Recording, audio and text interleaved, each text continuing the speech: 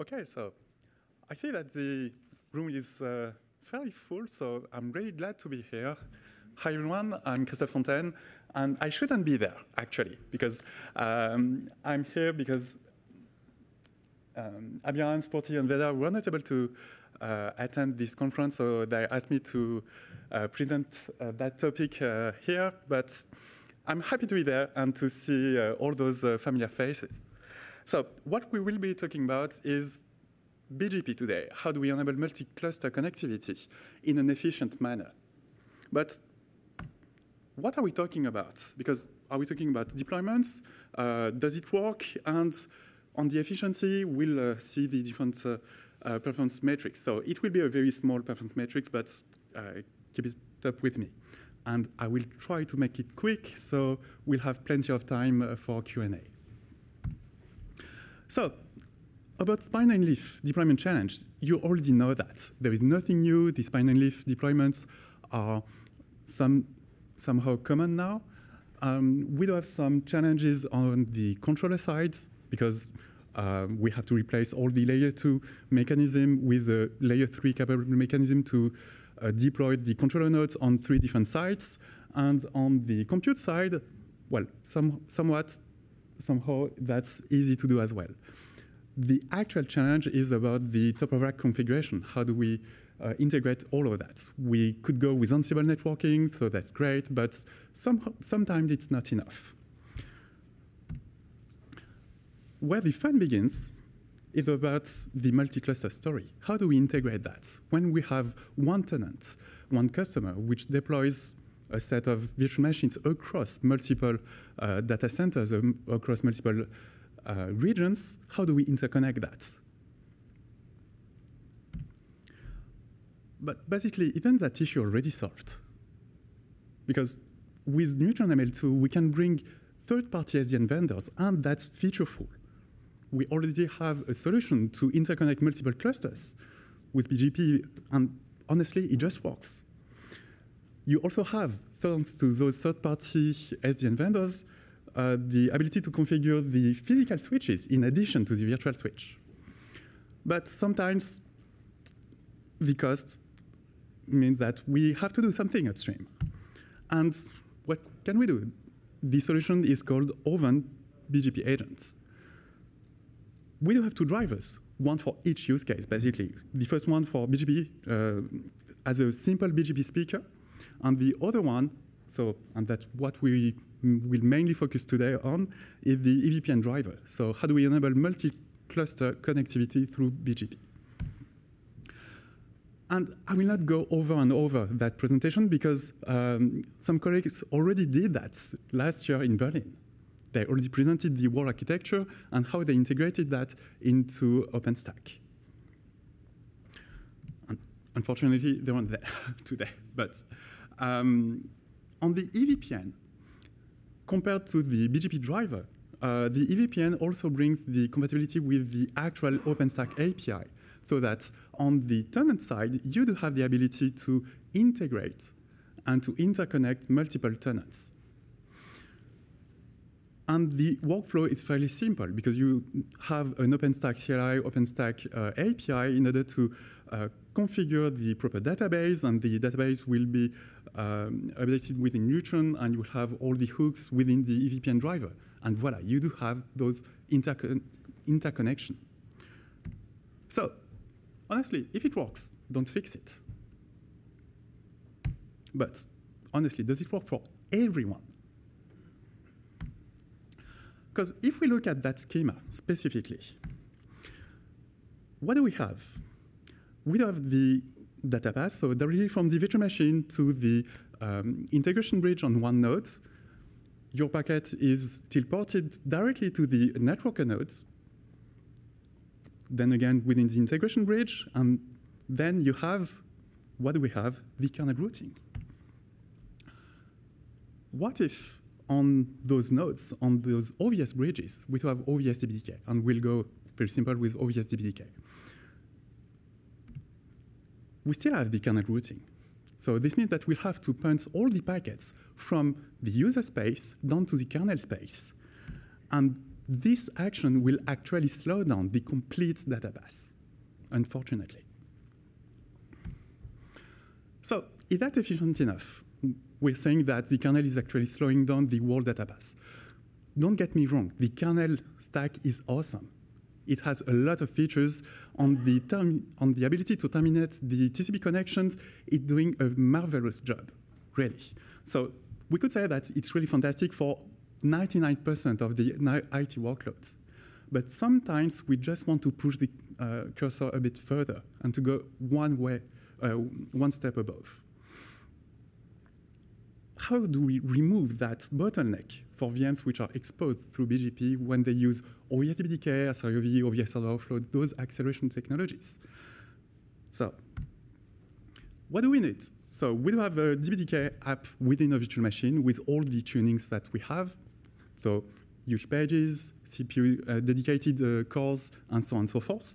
We do have Oven with OVS DBDK, once again with huge pages and dedicated cores. And then we have a kernel router. So the answer is simple. We need a DBDK-based virtual router. But how can we do that? If it was as simple as that, we would already have done that. And we have multiple options. And OVS stands for Open Virtual Switch. So that's a layer 3, and that's not a virtual router as is. It still has some routing capability, because when you have a Genif tunnel, what do? You are actually injecting that packet into that tunnel. And if you will look at the openflow rules, well, the packet is directly routed by OVS. So how does it do that? Basically, OVS already has some routing capability specifically for tunnels. That route is already configured thanks to a netlink because it listens to the routing table. So we have a copy of the kernel routing table directly within Open vSwitch. And that's great because it works for ages with OVS ML2 before and OVN ML2 today. So with OVS with VXLAN tunnels and OVS with Genif tunnels today. But it was meant definitely only for tunnels and for tunneling. So does it support VRF? Does it support IPv4 and IPv6 stacks in order to answer to ICMP message or neighbor discovery messages? As of today, no. So this is really only a layer 3 switch. So this means that we would have to implement all those different features to make it and to transform it as a router. And because it's a switch and not a router, we also have additional issues. So what if you have an MTU mismatch? You cannot fragment the packet. OK, it's not anymore an issue with IPv6, but we still have a lot of IPv4 workloads today. So this means that even on the upstream community, this would be extremely difficult to integrate. Not impossible, but to transform a switch into a router, that would require a lot of effort. And we need that feature now. So what can we do different? We already have a router within the logical router in the Oven. So why can't we use it? Because basically, we need to inject the proper routing flow directly Open vSwitch. And Oven is meant for that. So let's try to reuse it. I talk about ARP messages and ICMPv6. It's already handled because we do have that Oven controller running locally. So all those packets can be directly injected to an Oven controller, and it will do its magic to either generate or answer those ARP and neighbor discovery messages. So on that front, we're covered.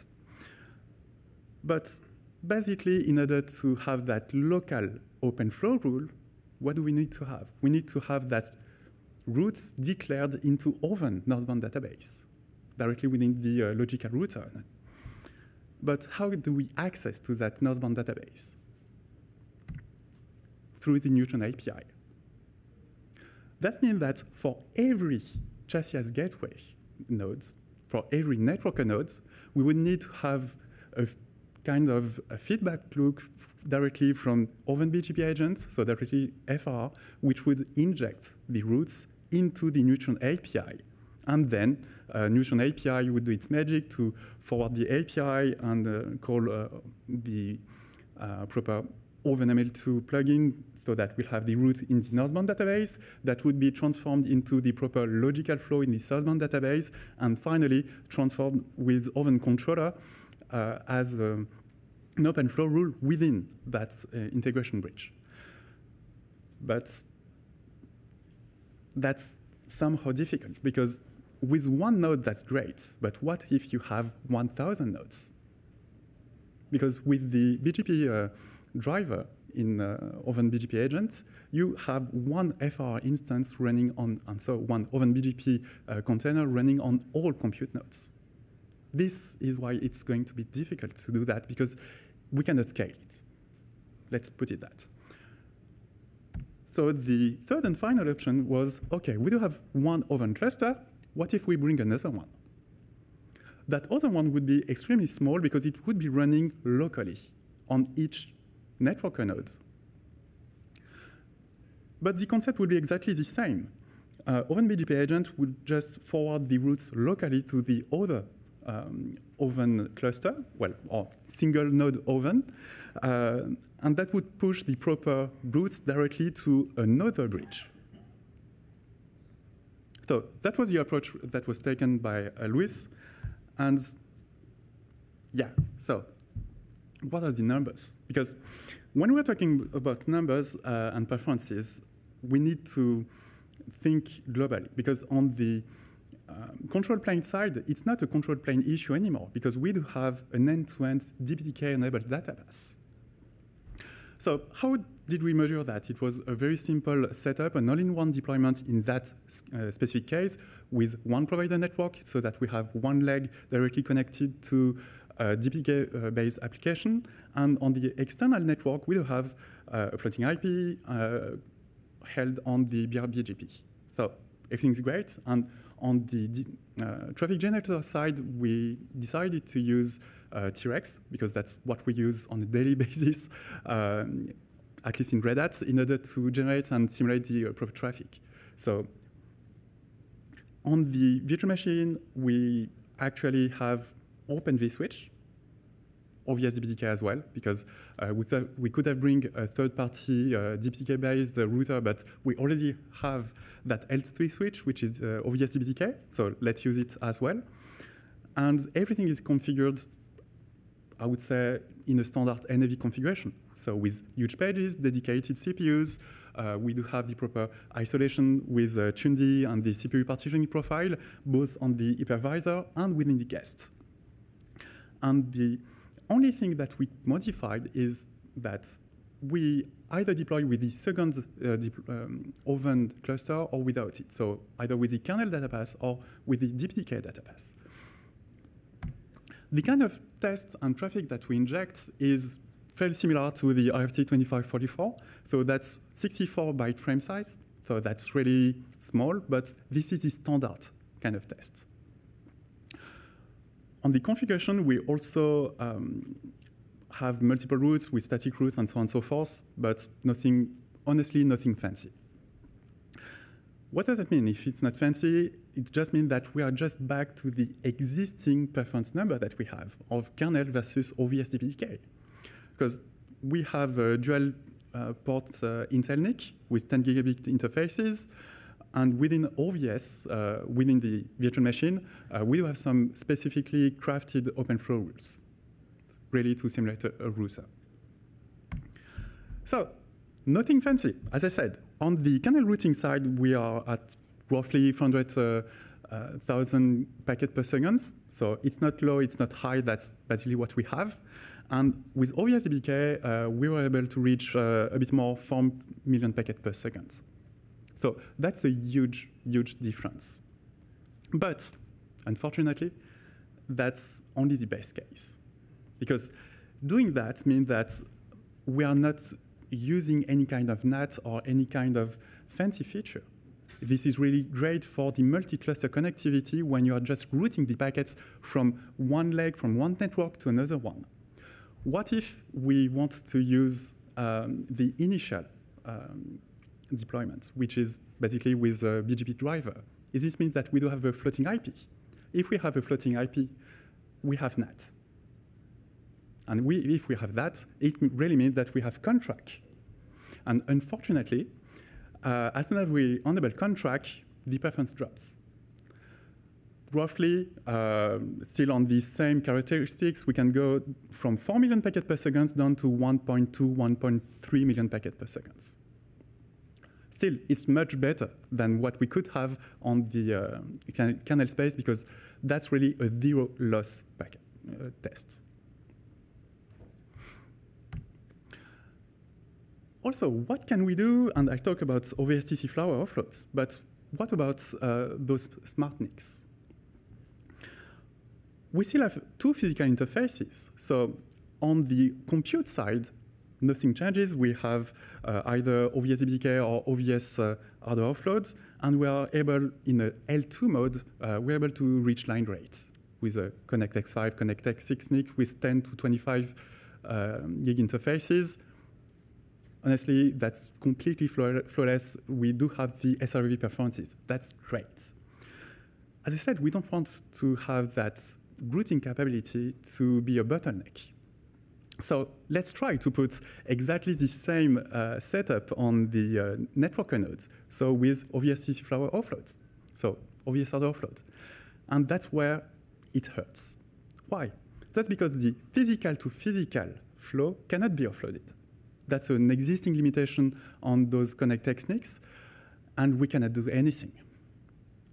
So on the TC flower story, that's great if you are only using one driver, which is the standard BGP driver. So when you have the virtual machine and the external network directly connected on the single node, so the virtual function to the physical function, so the VM to the physical interface, you can offload that flow, and you are able to be line rate. As soon as you move to a networker node, so physical to physical, just like any other appliance, you cannot do that today.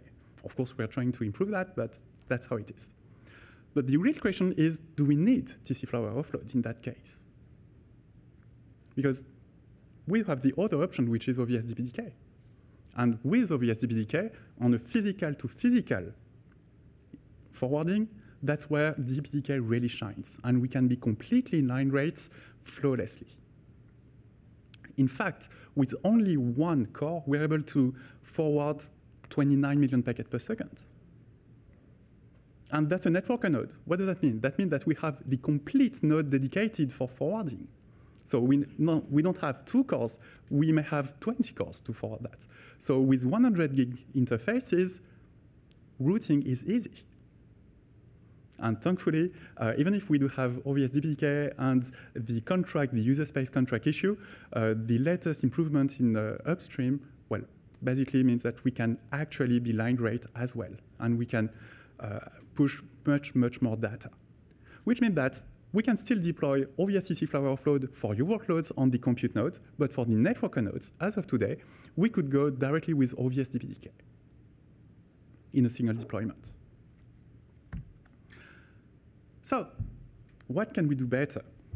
BGP as an interior protocol, is that really so great? That's an open question, because we have something else which is called OSPF, which was basically meant for that. I see some weird looks, but that could be another option as well.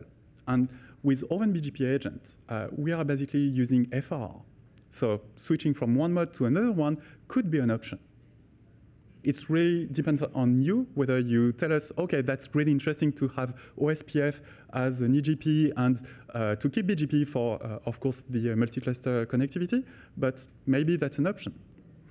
We know that some hardware vendors charge much more as soon as you want to enable BGP compared to OSPF, which is enabled and available by default. So is that something that would interest you? That's an open question. As I said, the physical-to-physical flow offload, so-called the hairpinning, so you enter into one interface, you may go out to the same interface. We're actively working on that. In fact, on the DPDK user space for the RT flow offload, we know that the CNX, the CNX driver is actually working on that. So that could be great as well. Also, all those elements are only BGP speakers who are only announcing either a single IP, so /32/128, or eventually a network. But do you see any use case that you will want to learn routes directly on the compute node? Because today, the upstream router is used as a route reflector. That's great. And that upstream router is also used as default gateway. So we don't need today to learn routes directly on the compute node. Do you think that it's something that could be valuable for you as well? So basically, the open question is, what do you need? And I kept my promise that we have 10 minutes, complete 10 minutes for Q&A. So the mic is open. If anyone wants to ask some questions.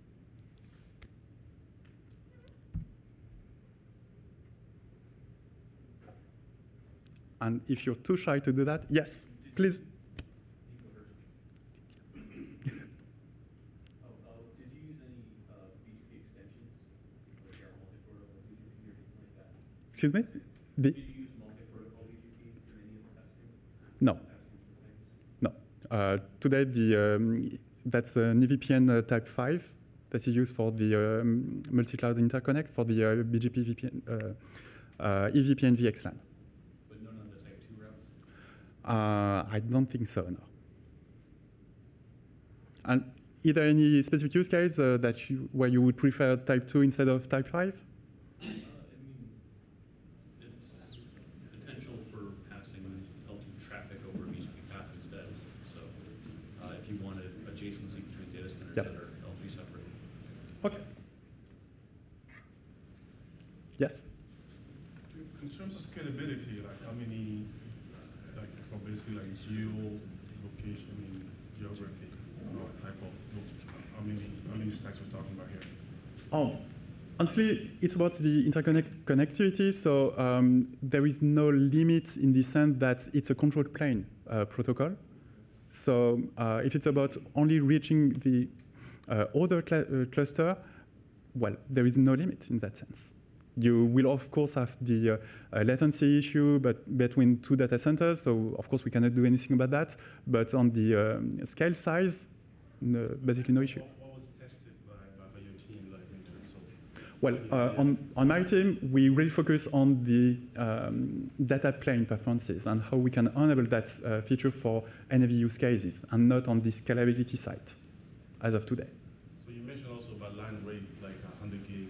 Yes. Can you speak more on that a little bit?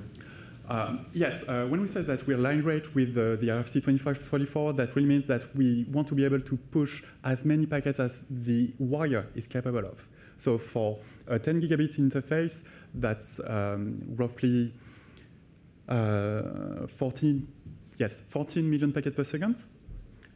So of course, for 100 gigs, that's 140 million packets per second. So from a BGP peering perspective, actually, are you peering with the Tor switches or? In that case, if I go back to the general architecture, we are only peering with the leaf switch, which are route reflectors. The leaves are around, like, so. Yes. Thank you. Yes? Can we go back to the subject of this PTK virtual router? I don't know if I get it properly. You said that this is a separate OVN stack running on the network node?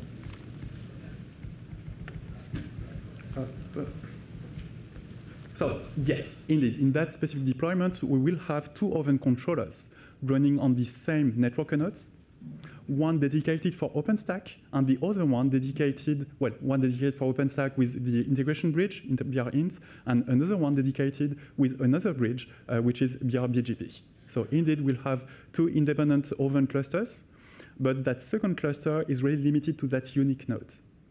So we will not create any kind of tunnels with the other network nodes. That's really local. So there will be like some virtual interface between these two.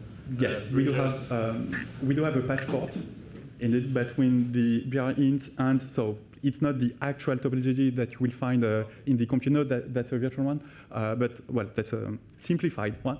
But you will have indeed an intermediate bridge between the two. But everything is connected through patch ports, which means that at the end, even if you have multiple bridges interconnected with patch ports, at the end you will have only one open flow or one data path flow. So whatever the number of bridges that you have, you always end with a unique data path flow. And that's why we can leverage a single Open vSwitch with DPDK. And there is an assumption that there is specific interface to doing this interconnection between the sites, right? That's a patch port. Yes. I have this question. And also my second question is, only the OBN BGP agent has access to this second OBN? Absolutely, yes.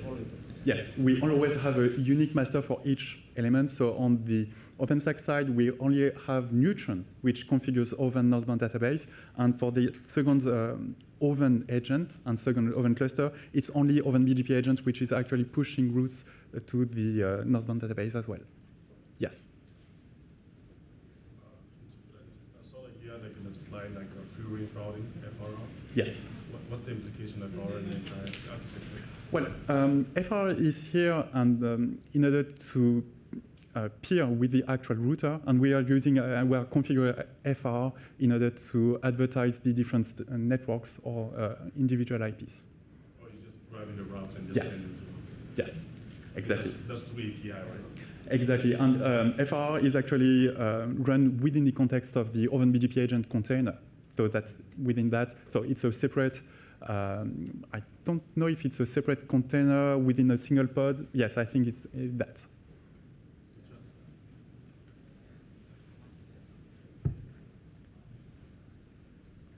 Okay, so if you don't have any other question, anyway, I will be hanging around here. So yes? What's the advance? What's the progress and what's the status of the project right now? Yes, good question. So as you can see today, the Oven BGP agent code has been pushed from the private, well, on GitHub repository directly to the Openstack Foundation, so that's now under the Neutron umbrella. And which means that the second Oven controller, we still have 1 or 2 patches that are still hanging around, but they should be merged. If not yet, it will be merged in the upcoming weeks. So everything should be available upstream, if not already. Yes. So the next question and the tricky question is about the installation phase and how do we deploy that. But that's completely outside of Oven BGP agent project.